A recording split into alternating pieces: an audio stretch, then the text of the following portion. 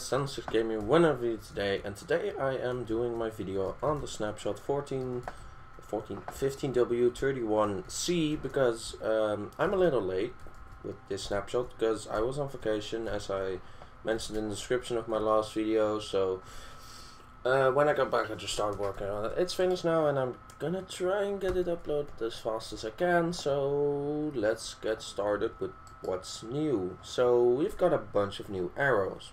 Most of them, all of these, they used to have colors, but now they're all black for some reason. They are arrows with potion effects applied to them, so that if you shoot them at something, you give them that potion effect. As you can see, there's just a lot. So you've just got healing arrows, regeneration arrows, all that stuff. I'm just gonna try out an arrow of leaping. Now if I go into game mode 0, otherwise it won't work. And I should shoot this up in the air. I'm gonna try and catch it. Yay, now I've got leaping. So yeah, now I've got like jump boost. And you can also just shoot at other people, use like harming arrows and all that stuff. And also a really cool new feature, in the top right corner you can now actually see the symbol of jump boost, so that you don't have to go into your inventory to see what potion effect you have. So that's really useful. Sorry. Yeah, the rest, it's all pretty self-explanatory. These arrows, you just shoot them at something and you give them that potion effect. So maybe try not using the regeneration or healing arrows on mobs. Or actually, I think healing potions damage zombies, so that might actually be a good thing. But next one, the spectral arrow. This one is really cool. It does something really awesome. So if I just spawn spider here and I shoot it with the spectral arrow, you can see the spider gets this outline. And if I go behind this tree, I can still see him through the tree. I can just see him wherever I go through the through walls. So that's pretty cool. The way this works with the arrows right now is, if I have 2 arrows, it will prioritize the spectral arrow because it's closer to the left of the hotbar than this one, and it will also like that prioritize from top left to bottom right. So yeah, if I sound a little bit weird, I do have like kind of a sore throat, I think, I don't know, but yeah, that's really cool. Also, just a new plant added, beetroots. It's just a food. I don't actually know how many hunger it does. Not really that important, I guess, but if I just place it down here, the beetroot seeds, they just look pretty standard. And let's get some bone meal and grow the beetroots. No, I want a stack of bone meal. So yeah, we just grow it. You can just see right here, beetroots, and yeah, it's just beetroots. I don't know if they just don't drop something very often, or if I'm doing something wrong, but yeah, they don't seem to be dropping anything right now. I don't know why that is, but yeah. Anyways, next is, there has been an update to the skeleton.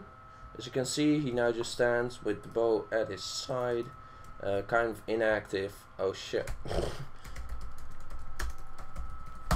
Fixed it. Maybe just spawn another one.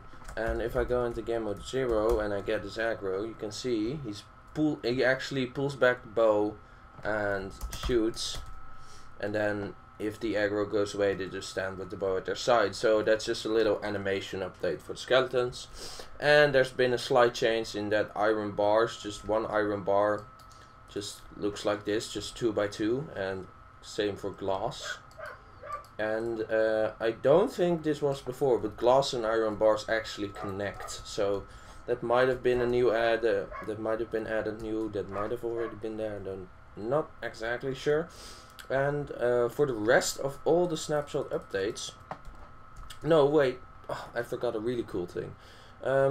You can now in Minecraft dual wield. So if I want to dual wield, I just go to the item I want to put in my dual wield slot, like my pickaxe, and now I've got my pickaxe in my left hand, and I can just like, oh, Oh no, wait. Yeah, it's better to have it this way, so I can just like destroy things with my pickaxe, blah blah blah, and then I can place things with my other hand without having to switch slots. So that's pretty cool. This doesn't work exactly great, because the way it works is it prioritizes your main hand, which is my right hand. So if I have a sword in my left hand and a bow in my right hand, it will still not punch with the sword, but it will just punch with the bow. It will shoot with the bow, but the sword is pretty much useless. If I switch it around, it will block with the sword, it will punch with the sword, but the bow won't do anything. So it's best to just have like a sword or pickaxe, and then like a block or something you can place. That's the best thing that works right now. I do hope they fix it, that you can actually wield two swords or a sword and a bow. But now for the rest of the changes, we're gonna have to go to the end, because there has been a huge update to the end with just the End Dragon boss fight, how it looks, and new blocks and all that. It's pretty awesome. So if I can just fly. If the FPS is really low, I am on my laptop. I'm in the progress of hopefully fixing my PC, but it's not really yet. So as you can see here, these towers were previously just scattered around the end island, and right now they're just in this circle. And also some of them have the iron cages around them, so that you can't just shoot all of them. You do actually have to build up or throw an ender pearl at some of them. So yeah. So also you can see the fountain is already spawned in the middle. It doesn't spawn when the End Dragon is killed. It's already there. There's just no portal in it. And yeah. That's just basically it, and you can see the End Dragon flying around. The End Dragon also has, well, I guess you could call it, yeah, there he is. And we're gonna have to get a closer look at that, but yeah, as you can see, he just sat on top of the fountain for a while, and yeah, he just kind of sat there. For this, I am gonna have to turn my particles on, and because the dragon doesn't charge at you anymore, he just sits on the fountain every once in a while instead of charging, and he does a special attack when he does. Yeah, there he goes, that's the attack I was talking about. He just these purple, he just spews or vomits, I don't know, he just spews out these purple particles, and they do damage and all that stuff. It's kind of like I don't know, he just spews them out. So now I might have to edit some stuff, because I'm gonna have to kill the Ender Dragon. So I'm just gonna do this a really fast way. Also, something really interesting is the fact that the last hit, the killing hit, where you actually kill him, has to be when he's on top of the fountain. So you can't actually kill him when he's flying around. You can only actually kill him when he's on the fountain. So that was just, I didn't want to do the entire fight, so I just gave myself strength 100 and insta-killed him. As you can see, there you go. Ender Dragon defeated, we have the portal. And yeah, oh, you see the beacon there, that's another portal. And that's the one we are gonna be going in for the other big end update. But first, we're gonna show a system which is temporary, I think. Yeah, it was temporary, but there is now a way to respawn the dragon, and it's just by making this 6x6 cube, well, not a cube, just this 6x6 thingy. Is it 6x6? No, it is. Oh, yeah, there you go. It removes it, and it spawns a new Ender Dragon, and you can fight him again. I think it doesn't give as much XP as when you fight him the first time, but yeah, we're gonna go in this new end portal, which leads to the infinite end, which just generates infinite end, but also looks a bit different. So I'm just gonna use an ender pearl to get in, which you can now use in creative. I didn't think that was possible for. Oh, it's generating. Okay, a little bit of lag, and here we are. So first thing you might notice are these plants, which are pretty cool, and they break really cool because they kind of have like this effect. But yeah, these are the chorus plants and the chorus flowers on top. But yeah, I think you can actually remove the chorus flowers on top and plant them in the overworld on a piece of endstone and grow these things. Don't really know if they really have much of a use, except that they look pretty cool.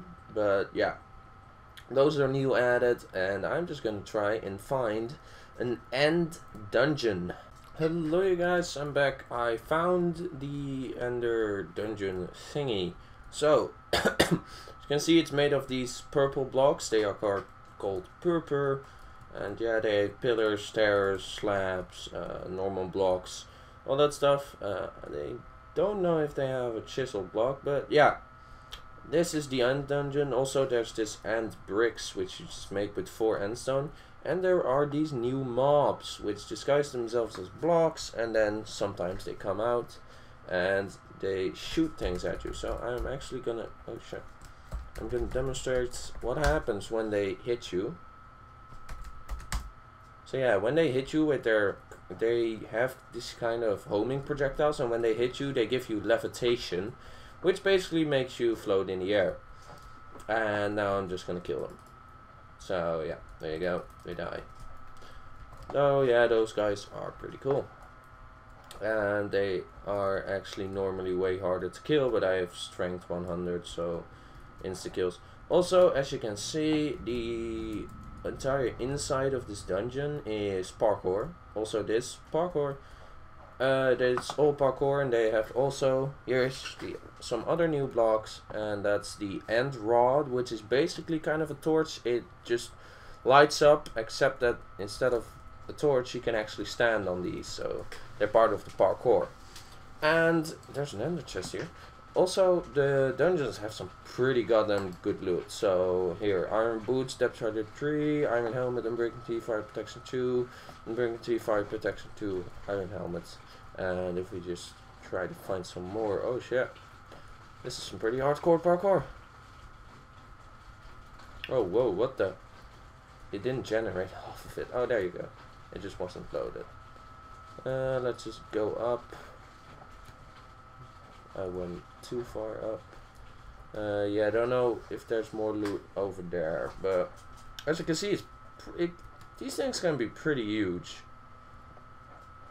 Okay, let's see if there's any chests in here to demonstrate some more awesome loots. Oh, the chest broke, but there is an enchanted diamond, so it's like enchanted iron and diamond gear, and you can also just find iron and diamonds, and that's pretty awesome. So, and with the really big ones, there's also this ship, and the ship is really OP if you ask me, but because in the ship you can find 2 instant health potions, and they've been in every ship I've seen so far, and the freaking beacon with 3 iron blocks.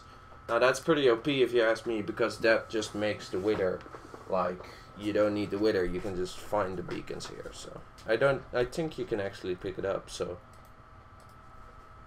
yeah, and then here's some iron horse armor, beetroot seeds, iron ingots, iron helmet, iron sword, gold, and diamonds. So yeah, that's basically everything with the new snapshot. They are gonna add more things like shields, more updates to the end maybe. I hope they improve the dual wielding, so that you can actually do a sword and a bow and all that stuff. Much more to come, and I hope you guys enjoyed the video, and I'll see you guys next time.